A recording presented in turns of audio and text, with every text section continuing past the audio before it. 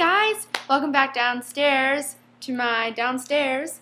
Today I'm going to be doing a tutorial on this hair because one of my most active subscribers has requested it and I kind of wanted to do it for her and hopefully you will all like it as well. It's going to be a little tricky because of my little finger bandage, but we're going to get through this together.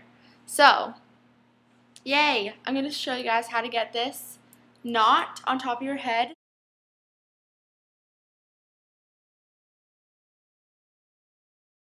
Okay, let's get started.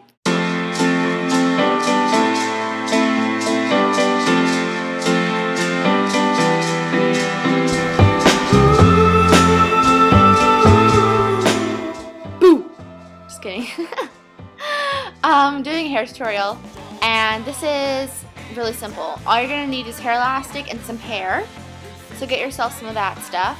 And once you're done that, just put your hair up into like a ponytail-esque kind of thing. And you can tie it off like this right now. Make sure it's super tight. Tie it off here if you want, or you can just wrap it around and make the bun.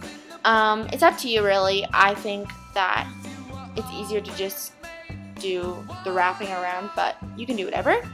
And then what you're going to do is the wrap part. So put your finger in the middle of the hair and just wrap your hair around it. And just pull it really tight because it'll fall out if you don't. And then you can just secure it with a hair elastic and then use bobby pins because you can see there's some hair kind of not looking too great on the sides. Or flip your head upside down and put your hair in kind of a ponytail, and you're trying to get height on this thing, like you want it to be high, but I have a lot of hair so it's kind of hard, so it kind of slides throughout the day, but wrap your hair around like you did before and secure it with a ponytail. I think that's kind of like the best way to do it because you get the best height and it stays the longest, so that's the way to do it and it looks awesome.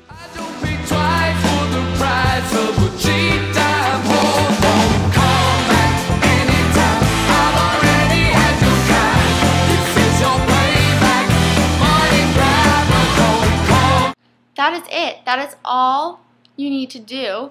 So easy, so simple. And if you have any questions, just put them down below and I will do my best to answer them. Bye guys.